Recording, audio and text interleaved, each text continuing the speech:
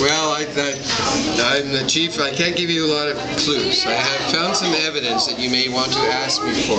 Oh, what kind of? I found evidence at the crime scene. Evidence at the crime scene? Huh? That may have affected why the murder took place, or may not. So you feel that it's a murder, not a suicide? I'm not positive. You're not positive. I haven't come to any conclusions yet, but I need your assistance. Oh. Okay. Well, who do you think killed Mr. O'Neill? Well, I have 3 suspects. They're all male, but I'm not going to give you any more hints than that. I think, for some reason, I think, from my detective work, that it's a male. So you think that Miss Burley-o, No, I'm just saying I think it's a male. I'm not positive. You're not sure? I haven't come to a full conclusion yet. So that's my initial look at the crime scene and the evidence. But I do have some evidence that you may want to ask me for. Do you think that he was poisoned? What? What's the evidence?